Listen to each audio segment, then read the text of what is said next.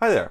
This is my collection of professional video cameras. I've always loved collecting professional equipment. You know, consumer equipment is always so cut rate, but pro gear in pretty much every field is often built the way that I wish everything was built. I've always been fascinated with camcorders too, and in particular the ones you see on like news cameramen's shoulders. Great big monsters that look like they've got every single setting in the world. The apparent complexity of these things and their like seriousness compared to consumer gear always fascinated me, and I'm lucky enough that I live in an area where these started to show up on the used market.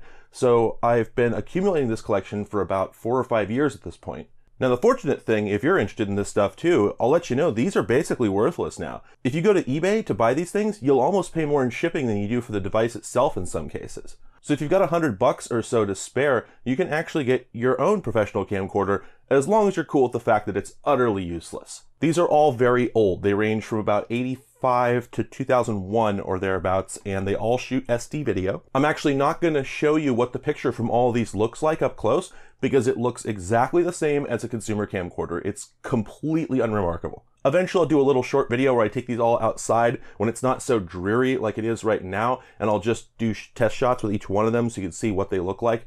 And you're gonna go, oh, that's boring. They all look exactly the same. Their job is just to take standard definition pictures at the highest possible quality, which became less of a challenge in the 90s as CCDs got really good. So like all of these look about as good as my 1993 Sony Handycam. I don't collect them because they do something remarkable that I can use. I collect them because they're fascinating to me. They've got quirks and they've got weird little features. And I just want to do a show and tell where I just show you those features. I'm not going to go over all the details, how all the switches and settings and whatnot work, because that'll take 6 hours. I'm just going to show you why each one of these is significant to me. So I've kind of got 3 different categories here. I've got cameras, camcorders, and dockable cameras. So I'll start with the cameras because they're simple.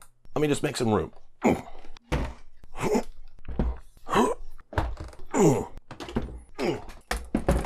So this here is the Sony DXC M7, and it's pretty much the most basic camera type camera that I own. You may recall if you watched my video on the Big Red JVC, which I'll link in the description here, that the purpose of a camera like this is to take video and then send it somewhere else to be recorded. So consequently, this thing has no recorder mechanism of its own. Instead, on the side here, just like the JVC, it's got this great big connector with like 26 pins in it. And you hook up a cable, and that cable carries the video from the camera away to a thing called a CCU. That's camera control unit. It's a remote control that sits back in the control room and lets somebody change all the settings on the camera while the operator focuses on focusing, framing, and zooming. Or back to a VTR, which is a videotape recorder. If you watched my video on the history of home video, you may recall that home video cameras used to have separate videotape recorders. They weren't built into the camera itself. Well, that never stopped in industry. In commercial video production, they actually still do that to this day. Now, I should mention the fact that this one only works with a remote recorder or console, and this one has its own built-in recorder. Kind of divides these into 2 different categories. It's sort of vague. There's 2 terms for these things. ENG, which is electronic news gathering. That's like a news cameraman taking video of a burning building, and EFP, which is electronic field production, which is like taking video of a golf tournament or interviews with somebody out in the world rather than in a studio. Both these cameras can be used in the field, but this one's more oriented towards having like a production van parked nearby that's got a bunch of switching equipment in it, whereas this one is more oriented towards a completely standalone man with a camera sort of production. I just call them all ENG cameras for short because they all work for news and it rolls off the tongue easier than ENG EFP. Anyway, so the sort of VTR that you would connect to this thing is much like this one here. This is a Sony VO8800. It records on U-matic, which I won't show you because this thing jams every time I pop the top on it. And to get this going, we just plug this in here. And plug this in here. Now we power up the VTR, and there we have a display. And if we press record now, camera comes on. And now we're ready to go. I can put this on my shoulder and I can go out and shoot video of whatever. And the only thing I have to worry about is this one cable that I'm trailing behind me. These cables come in lengths up to like 1,000 feet. This obviously has video and audio out from the camera, but it's also got video that goes back to the camera, so the control room can show the camera operator a picture from like whatever other camera is transmitting at the moment. It's got intercom signals, it's got multiple different video formats, it's got everything you could possibly need as you walk around operating the camera, all packed into one cable, so you don't have to have a whole bunch of other cables strung along behind you snagging on things. But that's like pretty much what this does, right? Like you've seen the whole story of this type of camera. If you watch that video on the Big Red JVC, I explained what a bunch of the switches and like the lens features and stuff like that do, and all that applies here. In fact, all that stuff applies to all these cameras. It's like collecting wrenches. You can get wrenches from 10 different manufacturers over 10 different years, but they're all basically wrenches. So I kind of have this one just because it's a very nice looking studio camera, like very basic, very straightforward, and because I have a matching complement to it. This here is its older brother. It's the DXC M3 instead of M7, and it's pretty much the same camera. Like if you were to compare these side by side, you'd find pretty much the same switches and features and capabilities on both of them. The only real difference is since this one's a little bit older, it's from like 85 or so, it's got video tubes for its image sensors instead of solid state CCDs, which didn't really become a thing in studio stuff until the really late 80s. So it's like the same camera made in 88 and 85, and that's kind of cool. But otherwise not much to write home about with these. So let me show you the camcorders next. All right, so here's my first camcorder. This is actually the newest camera I own in this category. It's from 2001. So this is a fully self-contained camcorder. It just takes a videotape. And the most interesting thing about it really is the format that it takes. This is the Panasonic AG DVC200, and the DV stands for DV tape, which you might be familiar with in the context of mini DV, which was really popular in like the late 90s and 2000s, I think.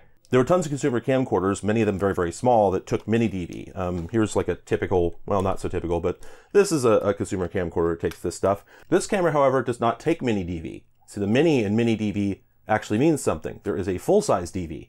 I did not know this for a long time. It's quite a bit bigger. So it's, yeah, it's exactly the same thing. What's in here is the same as what's in a mini DV tape. It's just more of it so that this camera will get better recording time.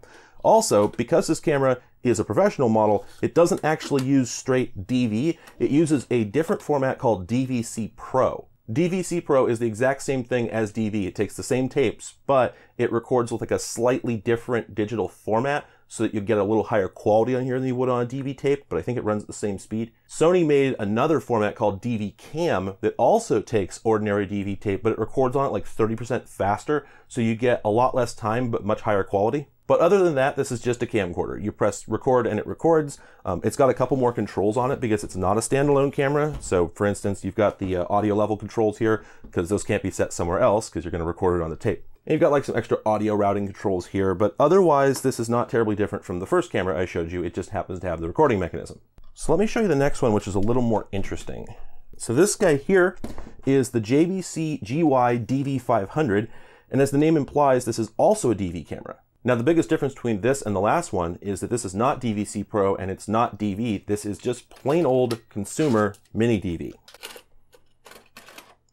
Now, I find it intrinsically very, very funny that you can put this tiny, tiny tape into this gigantic camera. It's also very weird to me to imagine news organizations trusting like critical footage to these little tiny amateur videotapes, but I guess it's the same tape, so what difference does it make? Another big difference is this one is a jack of all trades. So in addition to the recorder, it also has a CCU connector. So you can use this with a remote recorder in order to record on different media, or you can use it as part of like a larger multi-camera switching setup or whatever you like. Now, additionally, with this and the last camera, because they both use DV, as you might expect, they've got FireWire back here. Now, I find this very funny for really no good reason, because I think of like a DV camera over FireWire as a way to get like your vacation video off so you can make like a clip show in iMovie. There's nothing really wrong with using it in a professional context, but I just can't separate these thoughts in my head, so it's very amusing to me. I have in fact plugged this into my PowerMac G4 before and just ripped video off of it, but I keep imagining like a news cameraman rushing back from the scene of like a building collapse and plugging this into his iMac.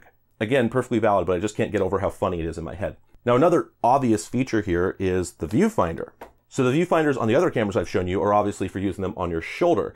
But this one is designed for using it on a tripod, because again, these cameras are meant to be very versatile. Obviously, you can put any camera on a tripod, but these are all designed to be able to do both roles equally well. That's why if we go back to this one for a second, you'll see there's a VTR start button back here. There's a record button on the back of the lens, but if you're on a tripod, you don't have to reach all the way up there, right? So they put one back here as well. Obviously, you don't want to use this little tiny viewfinder and have to be down there next to it. So you put this thing on here so you can stand back and look at it. So speaking of tripods, there are other affordances for those. So this here is a pro-grade tripod, or at least like a mid-grade tripod. I don't know. It's a Manfrotto, but it's a big, heavy beast, much heavier than you use for consumer video or a still camera. Now, if you do stills photography or amateur video, you might be familiar with the concept of a quick-release tripod plate. This thing you screw into the bottom of your camera so you can quickly clip it into the tripod and out. Well, these cameras have to have the same thing, but for a different reason. It's not just for convenience. See, if you're mounting a camera to a tripod, you want the tripod mount to go at the center of mass, which on this camera is about here. And you'll notice at the bottom, there's a problem with that.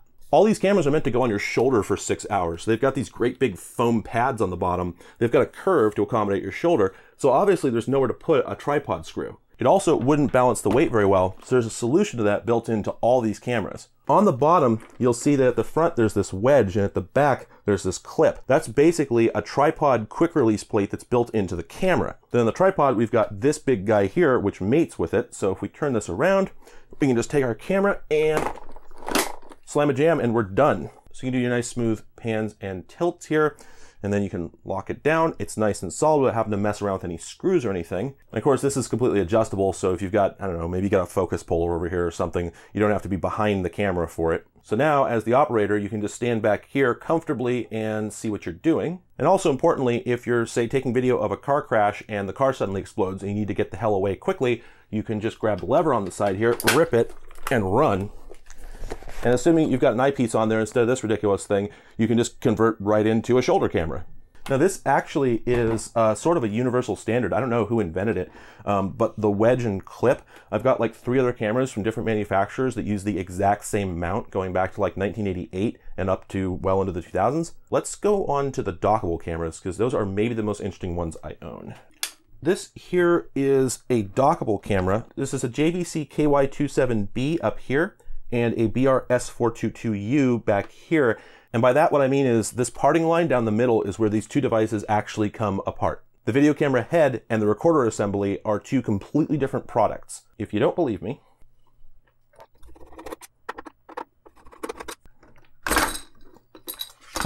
there you go. You can see these actually separate into 2 distinct devices. And to illustrate this better, this is in fact a VHS recorder.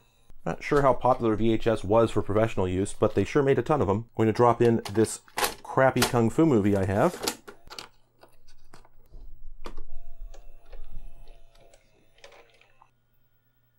And there we go. This is a completely distinct, totally standalone recorder, which just clips into the back of this guy.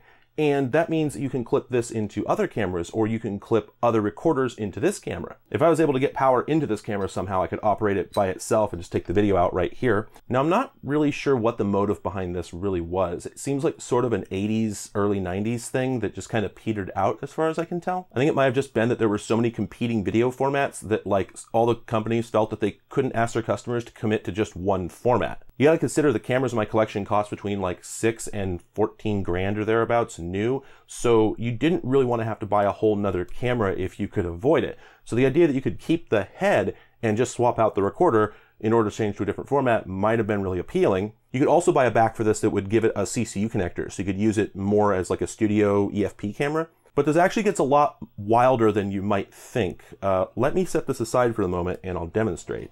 This here is a Sony camera of the same design. It also has the dockable design, but this one, instead of using VHS, uses Betacam SP, which was incredibly popular. This is Betacam. It looks just like Betamax. It'll go in the same players, although it won't work because it records component instead of composite video. This was popular in the industry for like 35 years in different variants. Maybe a little less, but it was really successful. But then suppose you spent a bunch of money on the Sony camcorder and then decided you wanted to be able to shoot VHS with it. Well, VHS was kind of JVC's baby and Beta was kind of Sony's baby, so I don't think you could actually buy a Sony VHS deck or a JVC Beta deck. So maybe you can just dock this on there. No, not quite. Let me show you why.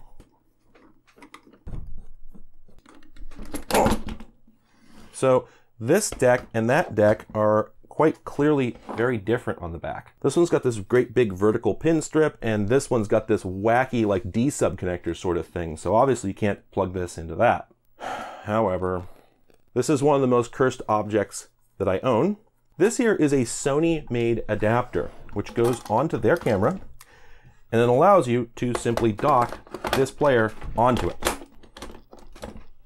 I actually unintentionally did that live. So as you can see, the camera is now ready to go, and I literally just swung this thing on there with the power on. So this interface here really is just like the video and audio signals going through. Like they aren't married any more closely than that. But it's just wild to me that Sony themselves made this adapter to dock another company's recorder onto their gear. Now I think the reason for this is that in this industry, there's not a whole lot of patience for proprietary stuff. I mean, yeah, it does happen, but you can adapt between pretty much everything. Like modern EFP setups are just Christmas trees of dongles and adapters. But what's remarkable is just that this makes this a nice, compact, cohesive unit. Now, the funny thing about this is that this design, the dockable design, is actually precedented in the consumer market. I glazed over this in a previous video, but this guy here, the JVC SFP3, is the same concept, except that JVC put this out in the consumer market in 1983 in order to try and catch up with Sony's Beta movie. Sony had produced effectively the world's first camcorder, but JVC wanted to beat them to market. So they took a VCR they were already selling that was a portable and a camera they were already selling, and they just built this plastic rig to put them together into one unit, which you can put on your shoulder. Now, I always consider this a pathetic attempt by JVC to compete in a market they weren't ready to produce a real product in yet. And so it's remarkable to me that this exact same thing essentially happened in the pro market to great success. There's tons of these things on eBay. So I guess everybody made them. It's so silly, and it's also such a good idea if it works. I mean, it's fantastic. You don't have to throw away your good image sensor in order to get a different medium. You can take this one camera, and just by swapping out the back, which is presumably a lot less expensive than buying the whole camera, you can go from VHS to Beta to a studio back to who knows what. It is supremely cool. So that sort of takes me into my final fascination with all these things, which is the standards. As a person who is obsessed with consumer electronics, I'm infuriated by the lack of standards in things. And while not everything on these cameras is completely standard, it's kind of remarkable what is. For instance, I don't know if it was noticeable, but every camera I plugged in here, I plugged in with the same power cord. This guy here, 4-pin XLR, is a universal power standard in the broadcast industry to this day. It's just 12 volts at like 5 amps and a particular pinout, and you can plug it into absolutely everything. All my cameras, except for the ones that are CCU only, support this, but you'd be amazed what else this plugs into. For instance, this television has it. Boop! This VCR has it, this VCR has it. I've seen battery chargers that have it, I've seen like USB power supplies that have it, audio recorders, tons of things. If it doesn't take this, then it'll take some other format that's very easy to convert to from this, which you'll have like 1,000 adapters for laying around if you're in this industry. Batteries are another thing. I don't have batteries for any of my cameras because all the batteries are incredibly expensive. And the reason they're expensive is that they've never changed battery standards. We've been using the same battery standards on professional cameras for eons. These are pretty much the two battery standards I see. This one is Anton Bauer Gold Mount, which slides on from the side. This one is V-mount from the V, and that slides in from the top. Again, these battery standards are on everything. I've seen them on videotape recorders, audio recorders, lights, everything. Again, this TV has a V-mount on the back. This is very silly because I have a Sony InfoLithium to V-mount adapter, so I could actually run this TV off of a couple of Sony InfoLithium camera batteries. There's a couple other battery standards, although these I think are the overwhelmingly common ones, but the neat thing is you can actually adapt to whatever your studio uses. This guy here has 4 screws, and then these 2 are where the power goes in, and you can just take those off, take this out, and put a different mount on with a different battery standard. So you can buy up a bunch of cameras from different brands, different sources, used, new, whatever, and then you just go on eBay, buy a bunch of these plates, and you can convert them all to use the same battery. So that way, instead of having to rustle around to find the right battery for something, you just got like 50 of the same battery, and everything works with everything else. My kingdom for a world that works like this. So that's it, really. These are just pretty much cameras like the ones that we have at home. They're just a lot heavier. They're all made of metal, which I like. And they've got a bunch of switches to flip, but otherwise they just take pictures. There's no real reason for me to collect these. I can't use them for any practical purpose. I've thought about making YouTube videos with them before, but they would just look like YouTube videos from 2006. People have suggested I take them to car shows for the retro aesthetic, which is an interesting idea, at least when the pandemic ends. But the problem is people will think I'm press. It'll be really awkward. No, there's nothing I can do with them. They're just curiosities that I keep around for fun so I can show them off to people like I just did here. The only reason I have them is just because I just think they're neat. It's Thanksgiving today, but I'm sure you're watching it later, so I hope you had a nice one. I hope you're surviving the pandemic all right. And good luck to everyone in the rest of the year. If you enjoyed watching this, I'd appreciate if you subscribed. I've also got Ko-fi and Patreon links in my description if you want to support me. Donations help me afford to go on eBay and buy wacky stuff like these, or like this, for which I have about 5 accessories coming in the mail for a video I'll be doing soon. But they also just help me stay focused. That sort of feedback really makes me feel appreciated and makes it easier for me to stay motivated to keep making stuff. If you have any questions about all this, I'd be happy to answer them in the comments. I love telling people about how all this stuff works. If you have any suggestions for a video I could make about any of this that you think would be interesting, let me know as well. But anyway, thanks for watching. Have a good one.